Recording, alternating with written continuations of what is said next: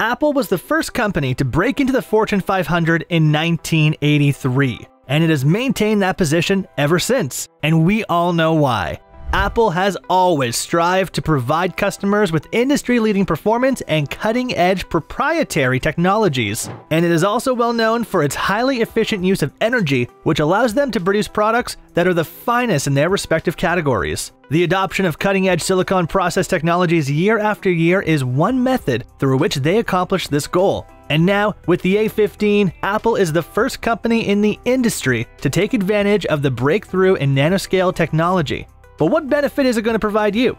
Whether you are a simple person or a tech-savvy who demands extra work from your smartphone. Do you really need it? And is it going to make a big impact? Let's find out in today's video.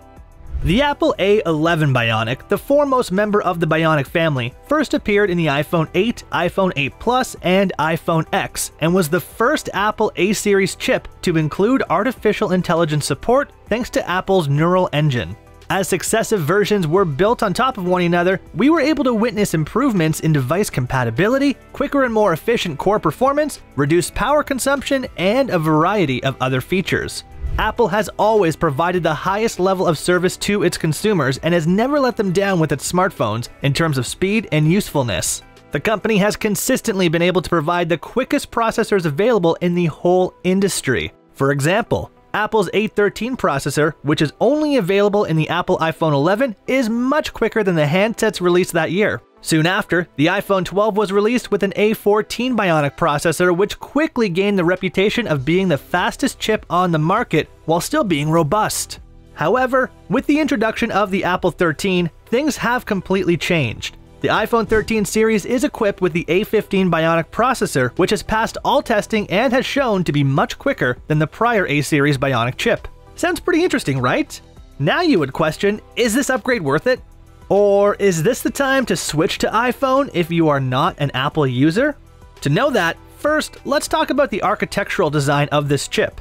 Apple's A15 Bionic is a 5nm system on a chip, also called SoC. It offers 6 cores, which are divided into 2 performance cores and 4 power efficiency cores. When compared to the A14, the CPU performance improves just a little bit, but here comes the big news. The GPU performance improvement is clearly quite substantial. You can see the complete specs on your screen. Please do remember that the base model iPhone 13 has 4 GPU, unlike iPhone 13 Pro. Now, here are detailed specs of A14 Bionic so you can compare the two chips. So typically, the next processor generation has smaller process nodes, which allows for faster performance due to the increased number of transistors. The A15, on the other hand, is manufactured using the same 5nm size manufacturing method. But Apple has confirmed that the A15 Bionic would have 15 billion transistors. This is a significant increase above the 11.8 billion transistors found in the A14 Bionic, resulting in a significant performance boost when compared to the iPhone 12. The A15 Bionic processors will also have the same amount of CPU cores as the A14 chips, which is 6 cores, 4 energy-efficient cores, and 2 high-performance cores, for a total of 6 cores, just like we said earlier. Now, because of the enhancement to the architecture, the all-new iPhone 13 will be much more powerful than the previous model. In an unorthodox way, the company is providing 2 different A15 Bionic configurations in terms of graphic performance. Because of this, the iPhone 13 Pro will feature 5 GPU cores compared to 4 on the iPhone 13. This will result in 13 Pro being much quicker when it comes to editing videos and running games. According to Apple, this is the most powerful graphics performance available on a smartphone currently. Just looking at the cores, the highest frequency per core in the A15 hit 3,240 MHz, compared to the maximum frequency per core of 2,998 MHz in the A14. The 2-core cluster showed an 8% increase in single-core performance, but when both performance cores are active, there is a 10% average improvement in single-core performance. Performance gains were also seen in the efficiency cores, which experienced an increase of 10.5% over the A15, with a maximum frequency of 2,016 MHz compared to 1,823 MHz.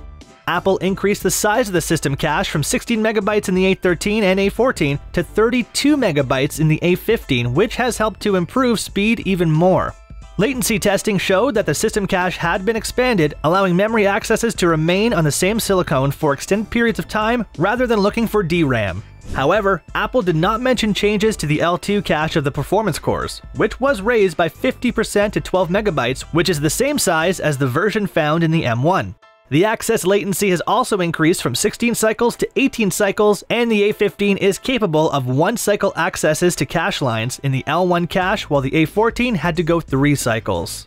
Despite the fact that the efficiency cores maintain their 64KB L1D and 4MB shared L2 caches, the L2 TLB has been extended to 2048 entries in order to cover up to 32 megabytes of memory. Also, the efficiency cores benefit from quicker DRAM access.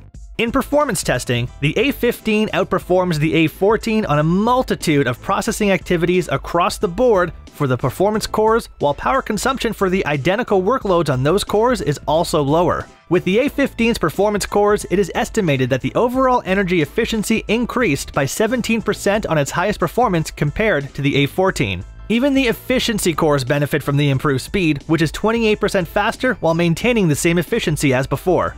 Rather than being 50% quicker when compared to the competition, the A15 is 62% faster according to the report's reasons.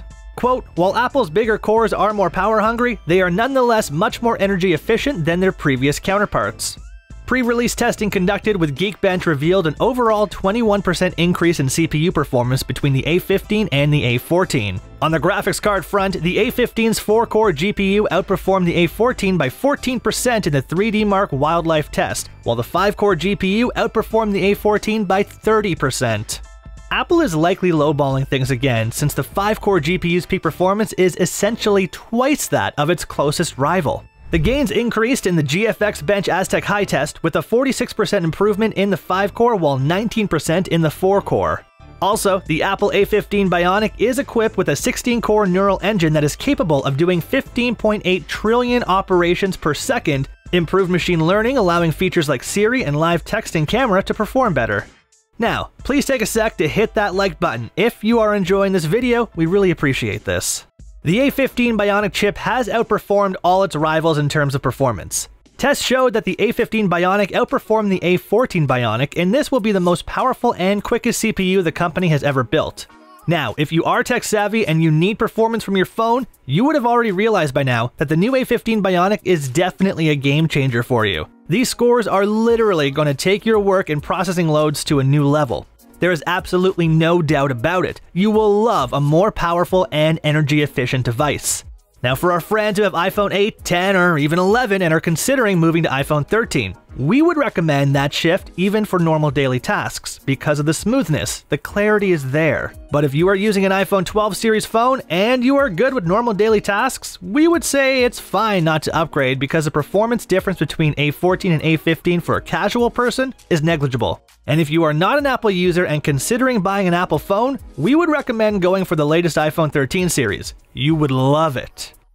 So this wraps up today's video. We hope you have enjoyed it and found this helpful. We would like to know your thoughts about Apple's new A15 Bionic Chip. Are you enjoying it, or are you considering upgrading to it? Let us know in the comments section. Make sure you have subscribed to the channel and press the like button. We keep bringing you such amazing videos, so stay tuned. We will see you in our next one.